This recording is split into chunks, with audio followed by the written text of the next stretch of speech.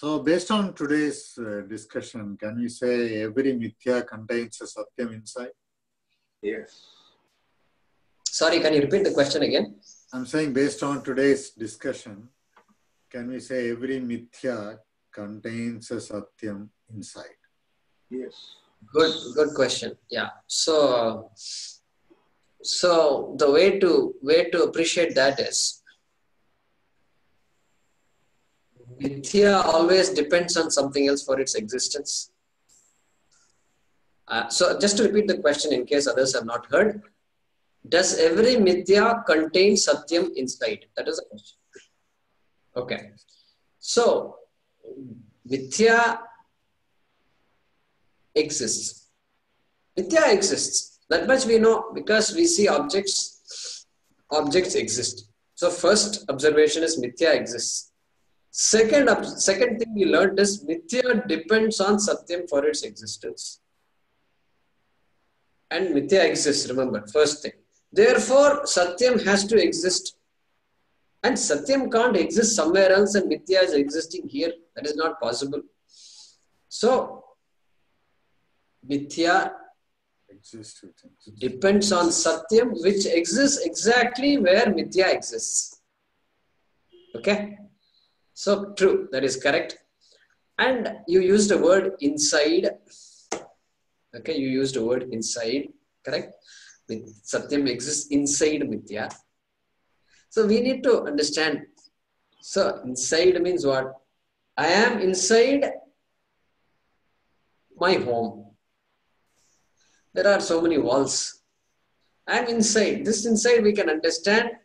And the water is there inside the bottle. All this we understand very well. But there the water is different from bottle. This body is different from this home, apartment, this building, this construction. But is table different from wood? As distinct as the water and the bottle. So we need to understand that. Correct? So the inside you used has to be different from the inside used when I say water is inside the bottle. Okay? Just keep that in the back of the mind and let's not get carried away by the word inside. That's all I'm saying. Okay? Because we can't say wood is inside the table. Then what is the table you have to ask? Table also is wood. So therefore we can say, yeah, in a matter of speaking, wood is there in the table. Perhaps a better word is in, not inside. Wood is there in the table. I think that much we appreciate. If you say inside, then suddenly we create a dichotomy as though there are two things and one is inside the other thing. Okay, we will leave that discussion there. But that's a good observation because that observation is so important because that is what allows us to see Sarvam Khalvidam Brahma. And when the Shastram says that everything here is Brahma, when the Shastram says what you said just now has to be recalled. Every object has Satyam in it. Whether the object is this small bottle or this big building or this big planet or this big solar system, the Satyam is there in that. And that Satyam can it be different? The Satyam of the bottle is different than the Satyam of this body, is different than the Satyam of that tree. We need to think through. Are there so many different Satyams? Or can there be only one Satyam? If the answer is there can only be one Satyam, then it becomes so clear. Everything is Brahma. Brahma Mokate. You know, they say, Brahma Mokate Para. That is where Brahma Mokate comes. Okay? Okay. Harprasad, you had a question. Go ahead. Yes. So, we have to, Atma is Satyam, is a pramana. is a Shastra Pramana. Since it is a Pramana, we have to believe in that. If you do not believe in that, the whole thing collapses. So we have to believe in the Pramana that Shastram is a true thing. Correct. So I'm going to mute you, Harprasad ji. So the question is, Atma Satyam. It is a pramanam. The Shastram is telling us that. Very true. If the Shastram were not there, I cannot even guess that. And I must believe it. Otherwise, the whole thing falls apart. The whole thing collapses. This is the question. So look at this. Yes, the Shastram says it. And we already saw it is a pramanam. Shastram is a pramanam. And yes, until I appreciate it, I must believe it. Now, we saw the property of a pramanam. What is pramanam? Pramanam delivers some data to me. Like the eyes are delivering so much data. And I make sense out of that data. I have to make some sense out of that data. Finally, I have to make sense. And I have to operate the pramana. So I am now operating the Shastram, the Vedas, the Upanishad. And it is telling me something about myself. Okay? It is telling me something that I never heard of before, that I never suspected. Now, when you say, Haraprasad ji, that if I don't believe it, that whole thing falls apart. If I don't believe a fact, why should that whole thing fall apart? A fact remains a fact forever. Okay? So if I don't believe that the earth revolves around the sun, I only believe that the sun revolves around the earth, then what falls apart? Does physics fall apart? Physics doesn't fall apart regardless of what I believe or I don't believe. My beliefs belong to me. My beliefs don't change anything in this world. I mean, my ability to act and do things depend on my beliefs, my convictions, no doubt. But 2 plus 3 is 5. Whether I believe it, whether I am a mathematician, whether I am an illiterate person, all this doesn't matter. Whether I believe the teacher who is teaching this and all that, it's absolutely irrelevant for the fact to be a fact. Correct? Now, if it happens to be a fact, so let's put if.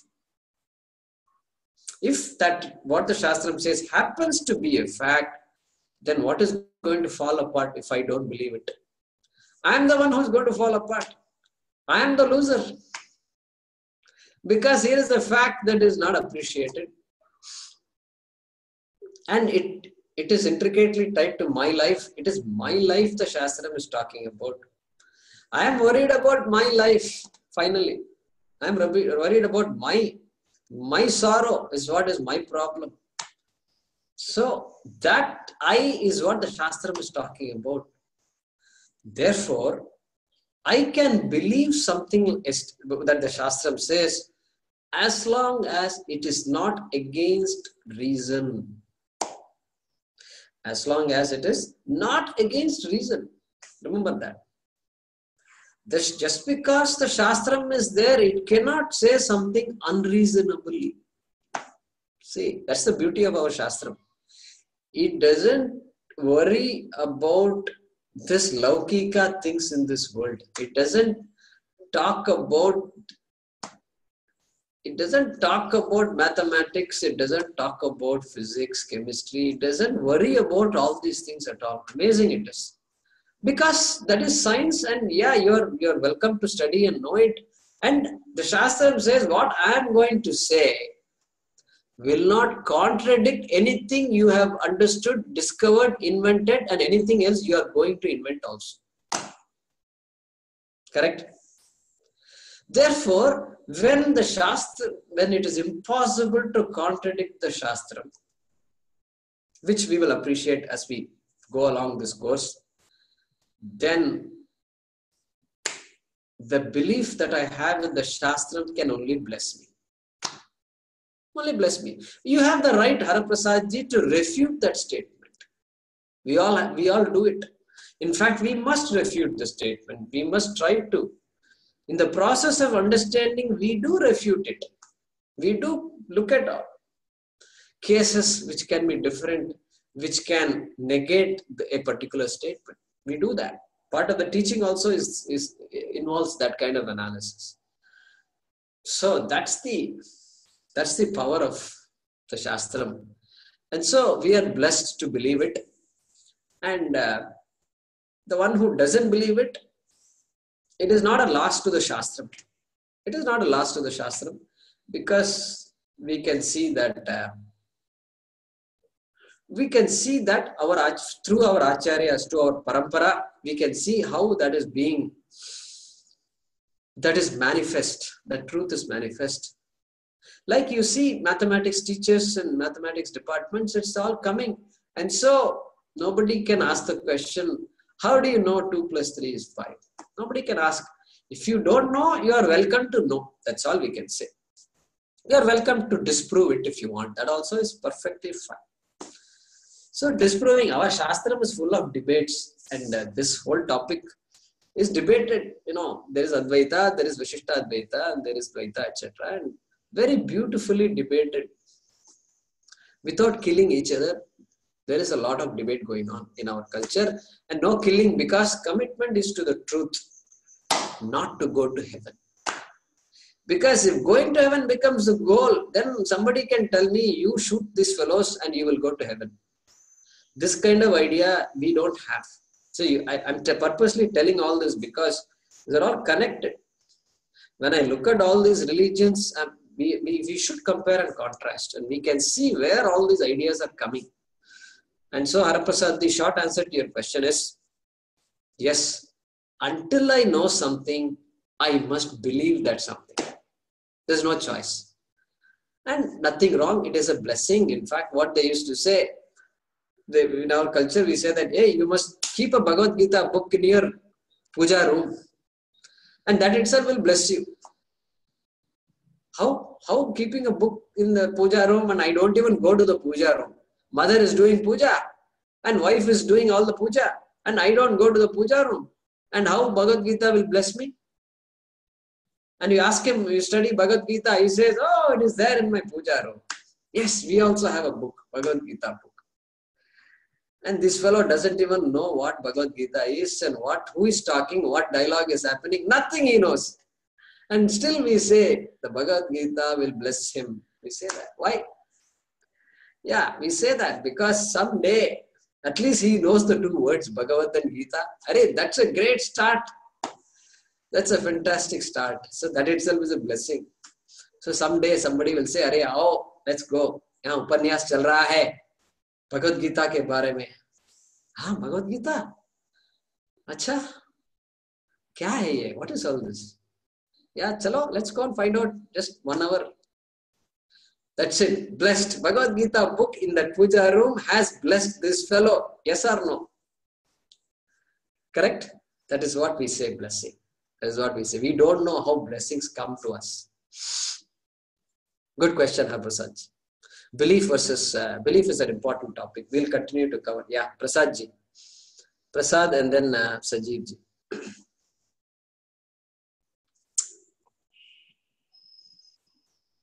Okay. So, no object exists on its own apart from its cause. By itself, apart from its cause. That's what the statement, right? Based on so far what I understood. And Atman is Satyam, Jagat is Mithya. Right? Any other thing, objectified things are all Mithya. So, then if you divide these two, the Satyam and Mithya, now like you just mentioned earlier, there are two concepts, though they were not mentioned earlier, but you just mentioned Advaita, Advaita. Now, is Dvaita, based on that, can I conclude that Dvaita is, I would say, samsara, and Advaita is moksha, or liberation, if you say in English. So that's the question, simple question, but I don't know whether I can ask the other question, which is related to the first question, that Dvaita, if Dvaita is samsara, then what Dvaitans talk, what do they say about this? Like, I mean, what would be the moksha in their concept? Sure. Yeah, good question. These are all good questions. Go ahead and mute yourself. So, the first question is, you made a statement that Mithya, Satyam is the cause of Mithya, you said, in our analysis. So I have not used the word cause yet. And so Mithya depends on Satyam. Satyam is independent of Mithya. That is what we said. Like the table wood, like the wave and water. The cause aspect we have not covered yet. Okay. So yeah, coming back to your other question, Advaita, Dvaita, etc. Yes. According to the vision of Advaita, Dvaita isn't sufficient. Means Dvaita creates a dichotomy, and so Dvaitathi bhayam bhavati. So whenever you separate two things, whenever there is something that is separate from me, that something is a cause for fear. So Dvaita can never be a cause for moksha. That is what Advaitin will say. Dvaitin will say, no, that is not it. Hey, you worship this particular, Vishnu or whoever. And Vishnu is not same as you. How can you be Vishnu? You idiot. You don't even know how to spell Dvaita. And you are saying you are the whole. Okay? Yeah, he may say that. And so Vishnu is different. Did you create this world? No, I didn't create this world. Okay, then what are you talking about? How can you and Vishnu be identical? And so he says, therefore, Vishnu is up there. He's not here. And moksha means going to Vaikuntha, Vishnu. That is his thesis. And he will interpret all the statements of the Shastram like that to come to that conclusion. And there is a debate back and forth, and we will, one will try to prove the other as having a flaw, and we will show what is the flaw in their logic. Nothing wrong with that. Yeah. So finally, can both of them be correct? Okay. That question can arise. Correct? Can both of them be? So when we are talking about knowledge, generally you can't have 2-3 things being correct. Not possible. 2 + 3 is always one number only, and we can't be compassionate and say, you can take 2 + 3 to be 4, and you be compassionate. The teacher is so compassionate with all these students. And, what did you do? 2 + 3 is 4. Acha, parwa nahi. You are also correct. And in India, some of these things are there, that no student should be allowed to fail. All these funny ideas we Indians have developed. And so the teacher can't allow these children to fail. 2 + 3, 4, okay. 2 + 3, 6. Chalo, you're pretty close. 6 is close to 5 or not? Yeah, then what is the problem? Did he say 600? No, see, he's smart fellow. He said 6 at least. So you have to give him credit. This is how we Indians think sometimes. This is our governments and all. If you see the way they behave, it's just crazy. So therefore, finally we will say Advaita, Dvaita, all these things. Yeah, only one of them has to be true. And so our commitment to truth is what will take us to that truth. So we have no problems. And that is why we debate also. We won't say, if you break the Dvaitic argument here, you will go to hell, Prasad. So this idea is not there in our culture. This idea is not there. So we are fearless about all these things. We talk about all this openly. So that will take us, that will bless us. So we will, hopefully Prasad, that will answer to some extent your question. Okay, so Venkateshan ji had raised his hand before. Can we simplify this complex topic? Shakti is Satya, Shiva is Mithya. Sorry, can you repeat the question again? Shakti is Satya, Shiva is Mithya. Okay, go ahead and mute yourself. Material and Shakti. Like that, Narayana and Mahalakshmi, or Narasimha and Mahalakshmi. Yeah. So can we simplify the topic if you say, then Haraprasad ji will ask you, hey, so I have to believe this, that Shakti is Satyam and Narayana is Mithya, or whatever you said, I have to believe you. Because I don't know Shakti, I don't know Narayana. So now you have to educate me all these things. So there is so much to see.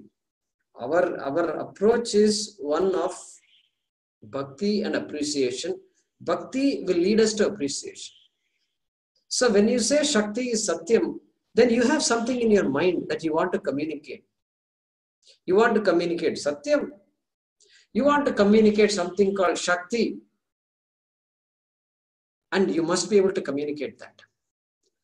So I don't know if that is a simplification or not, or complication or not.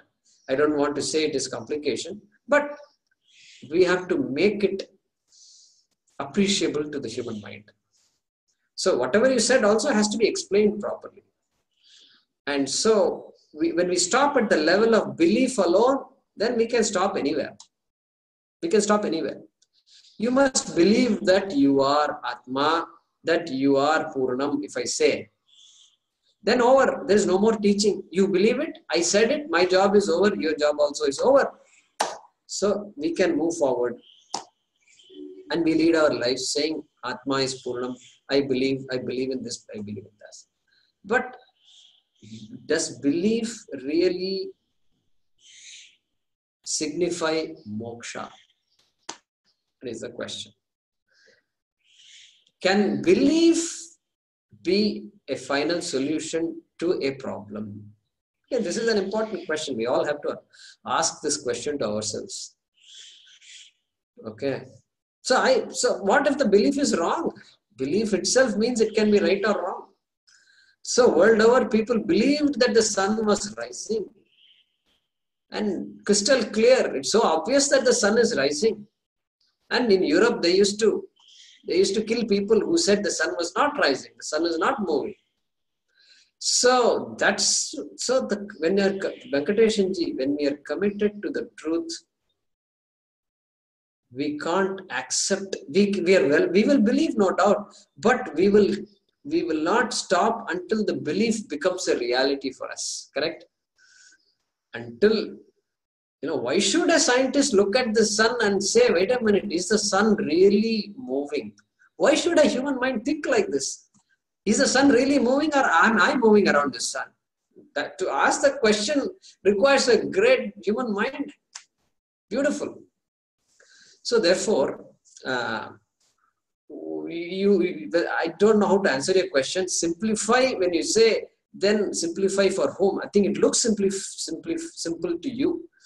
But in Vedanta, we have to explain a lot. We have to bring in the analysis of the world, which will come later. Now we are doing Jiva, this body, this mind, this Atma. And then the Jiveshwara Aikyam is there. And so if it helps you, then I think that is good, Venkateshan ji. But we are following this approach given by our teacher here. And that's the traditional approach in Vedanta and other topics, other schools, as they say, also it is similar. Okay, so I think Sajeev ji is there. We will have one more question. I think it's already 8 o'clock here. Go ahead, Sajeev ji.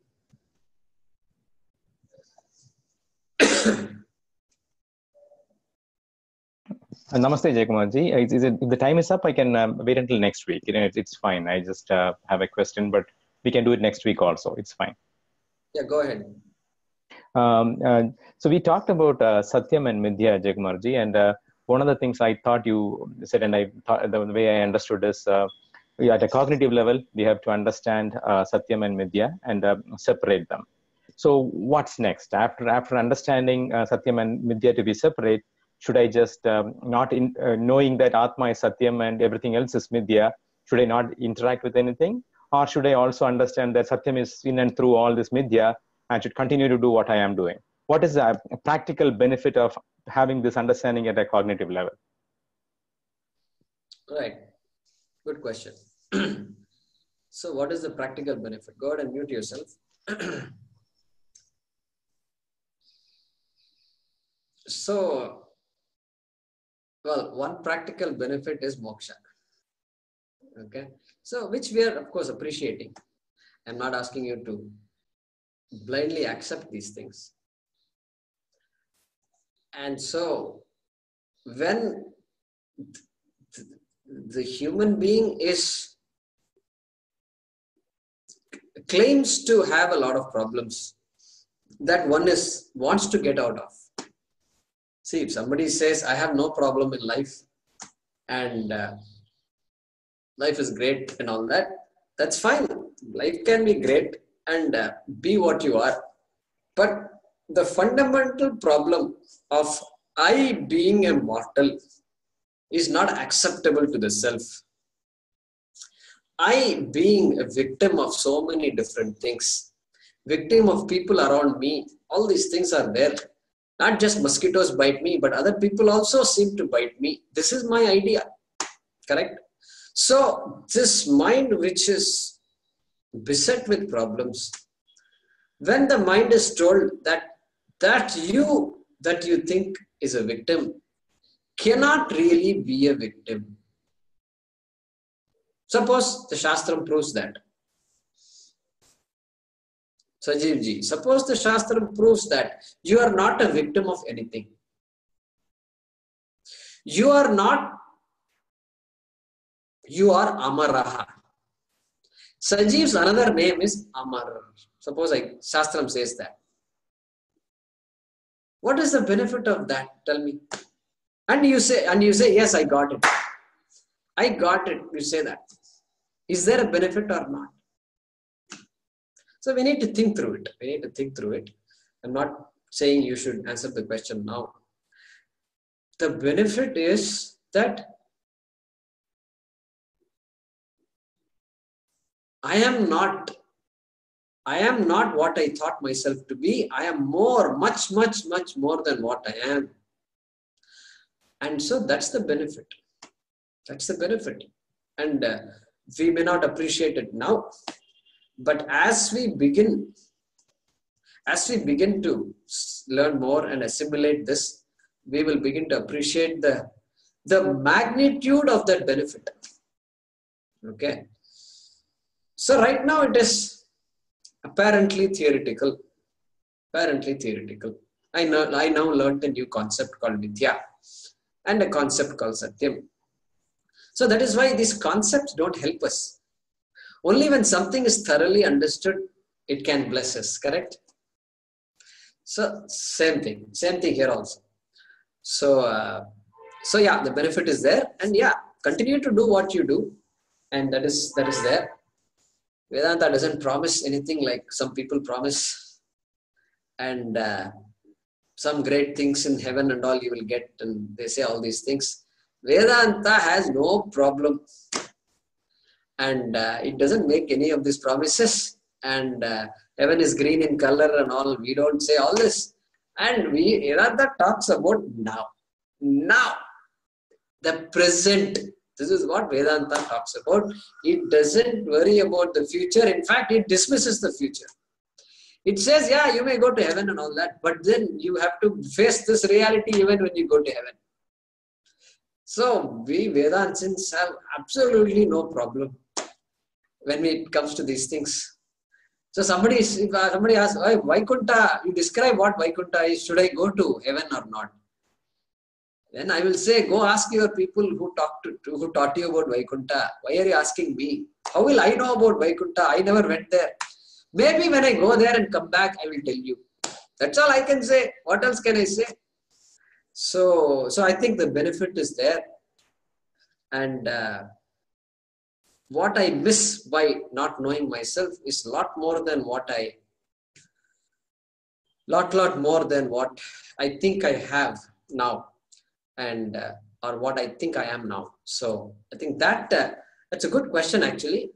And Arjuna actually asks a question to Krishna somewhere in the 6th chapter or something. And he says, you know what he says? He says, hey, Krishna, you're asking me to do all this. You're asking me to fight and follow my dharma. And you're talking also about sannyasa and all that. I'm beginning to appreciate all this. What happens if I suddenly die now? Means the death is imminent. There is a war right there. And there is no guarantee that I'm going to come out alive. And he says, what happens? And Krishna says a beautiful answer. And he says, Partha naiveha namutra vinashastasya vidyate or something he says. He says, hey Partha, there is no loss. You will pick up the thread wherever you go. This is what he says. It is to be believed. You can't prove this stuff. You will pick up the thread. And wherever you go, the same thought will come with you. And Vedanta will follow you. And you will have the same opportunity and this discussion, he says. And we need that consolation. We need that consolation. And that is perfect. And we can believe it because already growing in this culture, this karma idea is very much there. And we know that anything proper we do can only contribute to our benefit in the future. This doesn't require a huge amount of proof. And so Arjuna needed that assurance. And Krishna assures him. And he says even more, a few more things. Suchinam Srimatam Gehe, he says. He's correct.